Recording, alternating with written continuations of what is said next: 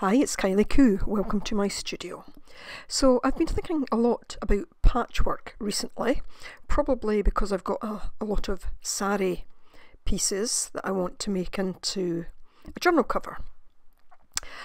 Anyway, that's the lead in to me saying I decided that what I would do is a patchwork art journaling page, but just with paints. So I thought this would be quite a good prompt for the Art and Soul Facebook group, my September prompt for the group. Anyway, I'll just say a little bit about what I'm doing here, and then I need to go on and explain something about what happened with the filming.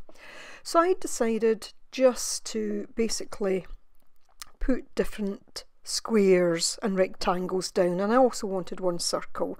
I don't know why, I just wanted that one circle. So all I'm doing here is using really just craft paints and just freehand doing squares and rectangles. And I'm just doing these in a variety of colours. I wanted it to be quite bright, so bright colours. And you'll see me from time to time go to the page behind just to wipe my paintbrush off so that that paint's not getting wasted. Anyway, what I need to explain is that this took me a little while, longer than I thought it would. And at some point during the filming, I don't know if I got up to make a cup of coffee or went to get another supply, but I thought I'd stopped the camera running. I hadn't, but when I sat back down, I then pushed the button again, which stopped it, yet I thought I was filming. So, long story short, I've missed some of the filming, so towards the end it will be more a short piece where I'll tell you what I've added to it. So sorry about that. It would have taken me too long to sit and do this again, so I'm just going with it. So it's a bit of a process, but it's not there in its entirety. So as I say, I was just literally painting in squares and rectangles. I wasn't too concerned about them being wholly square or straight, you know, so you'll see some of the corners are a little bit angled. That's okay. I wanted some of the patches to appear to be overlapping others, and I wasn't too concerned if it went over the edge of the other colours a little bit, because I knew that I'd be doing more to these that would actually then start to disguise the edges. The hardest bit, of course, was this bit trying to go around the circle. There I decide, well, it'd be better to use a smaller brush, so I move over to do that. So I had just wanted something that was very bright. Today I felt like using bright colours. And I wasn't necessarily looking at colours that would go well together. I was simply thinking patchwork and the fact that, you know, it can be a bit of a mismatch.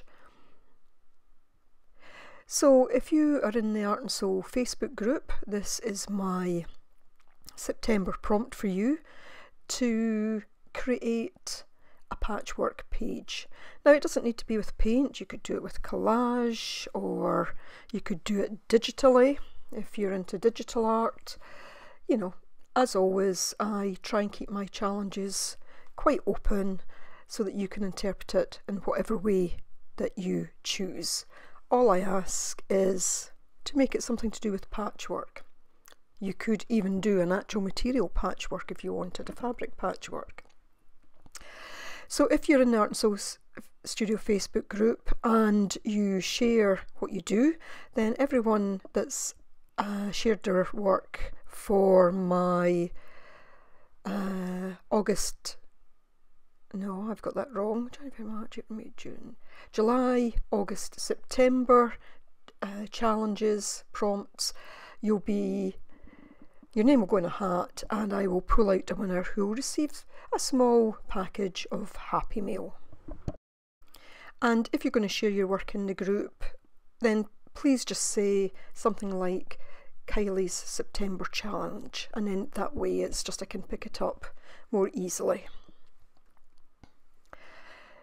So just continuing with this, and what I'll probably do is just jump forward a little bit now. So there we go, we have it all down.